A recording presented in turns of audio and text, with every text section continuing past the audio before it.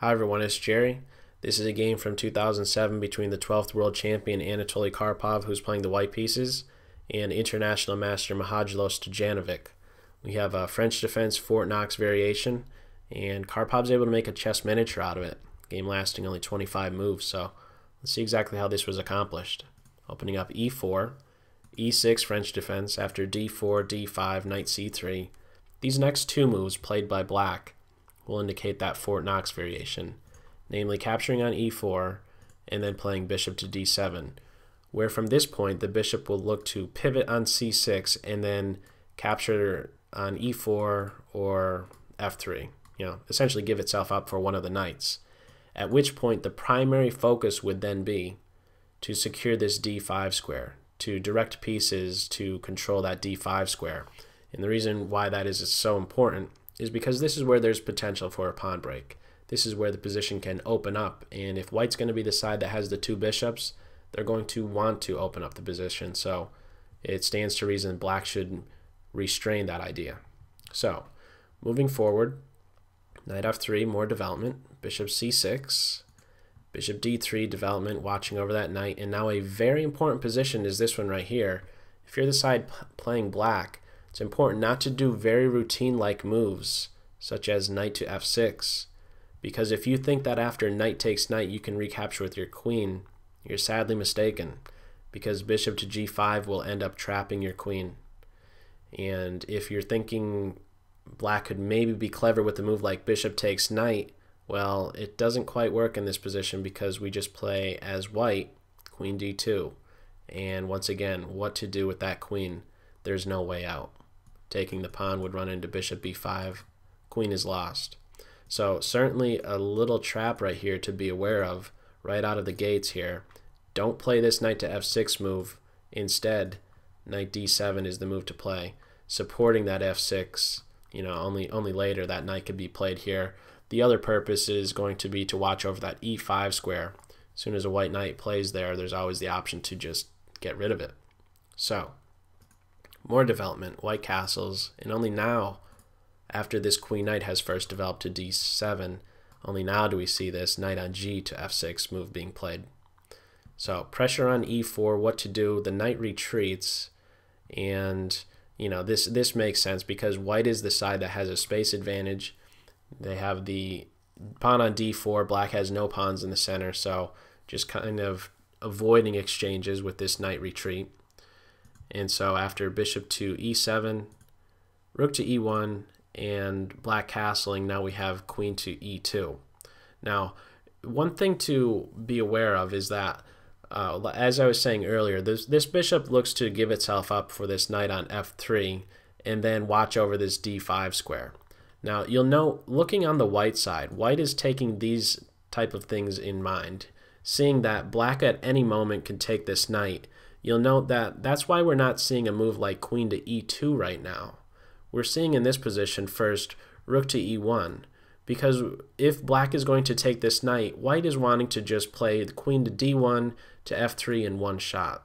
And so if we were to, let's say, have this variation where the queen played to e2, the bishop took the knight now, and then the queen takes, if you take a snapshot of this position, you'll note that it is now black's move. Okay?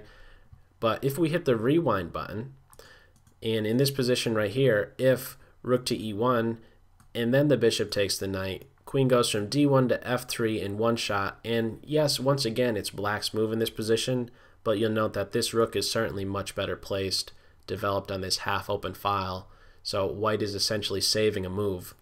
What black is looking to do is wait for first this queen to move to that e2 square, and only then take on the f3 square. So this actually doesn't happen in the game, but I'm just trying to emphasize the importance of the move order, why we're seeing first rook to e1 opposed to maybe the queen to e2 move.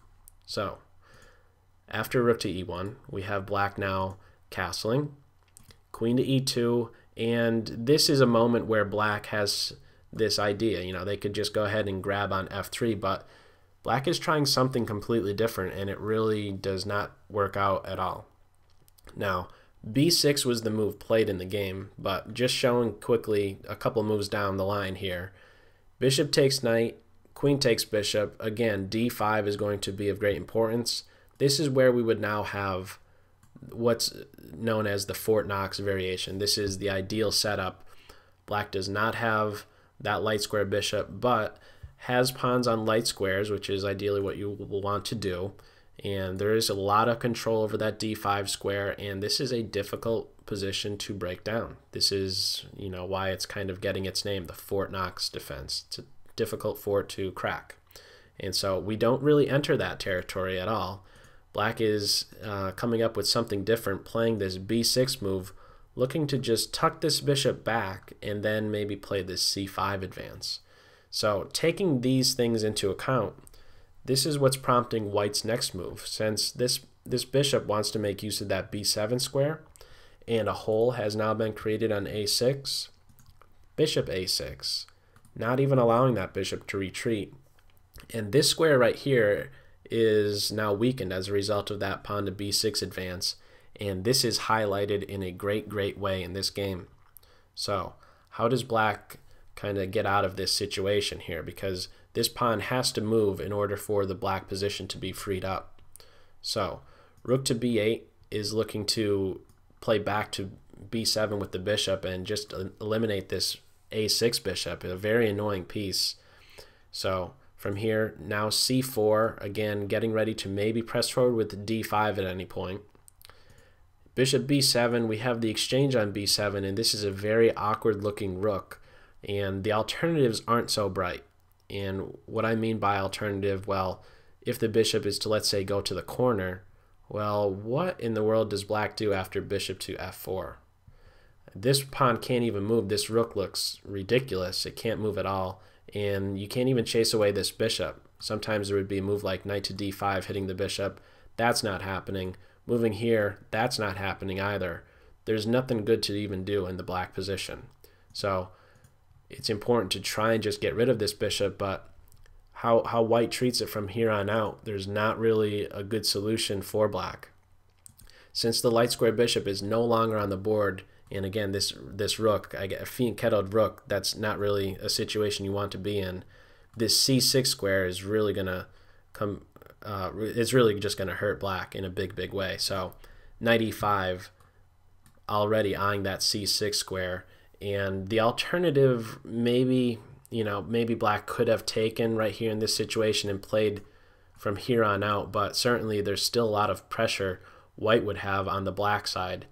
Queen to g4 comes to mind with just thoughts of developing this bishop to h6, inducing some sort of a weakness, and look at the development. And again, look at this clown on b7. I mean, what is it really doing over here? Very silly setup going on the black side.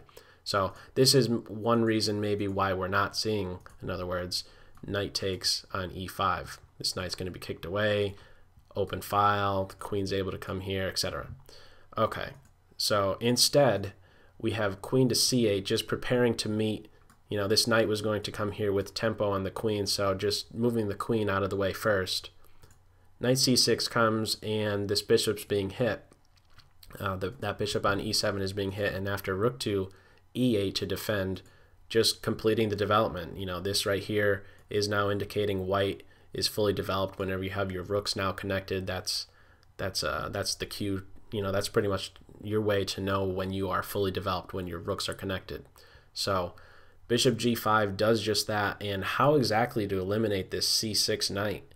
And the strength of this piece on that c6 square is enormous, because this rook can't even move. It's stuck. It could go to b8, but it gets captured if it goes there, and there's no way to liberate that rook. So after bishop to f8, we have white voluntarily just giving up their bishop. And what is the big reason for this? Well, white recognizes the strength of this c6 knight, and white wants to maintain that knight there.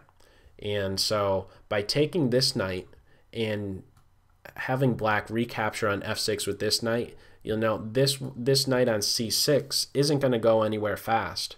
However, one plan black might have from this position is to maybe challenge that c6 knight by bringing the knight to b8, and that's actually what is attempted in this game, but it comes too little too late. And we'll see that finishing up very quickly. So we have the capture on f6, and now after the knight recaptures, if this knight is going to be eliminated, it's going to take quite a bit of time, knight d7 to b8, and that's what black attempts to do. In the meantime, what does white look to do? Well, seeing how this rook is really out of play and this queen on c8 not really contributing to the position whatsoever, white takes the opportunity to seize an attack against the black king and is successful. So knight to h5, trying to eliminate that knight, making way to just eliminate the defender on the king side. And if this knight on f6 is not there, the queen can make use of g4, and these are the sorts of things that happen in this game. After knight to d7, we have queen g4 with the threat of maybe knight to f6 winning that rook. For example, knight to b6 is going to just lose material. We have that little fork going on. So black meets this threat first. Instead of knight to b6, we just have the king sneaking in the corner. And now a little rook lift, getting a third piece involved. 3 pieces coming in on the attack against the black king. In the meantime, in order to get this rook involved, this knight has to be chased away. So this is what black is looking to do. Knight to b8, not the greatest move to have to play, but what more is there going to be in this position? Not really a whole lot. So a little bit of calculation being played at this point right here on the white side finishes up the game very nicely. White does not even need to react to the threat of knight takes knight because there are more forcing things going on against the black king.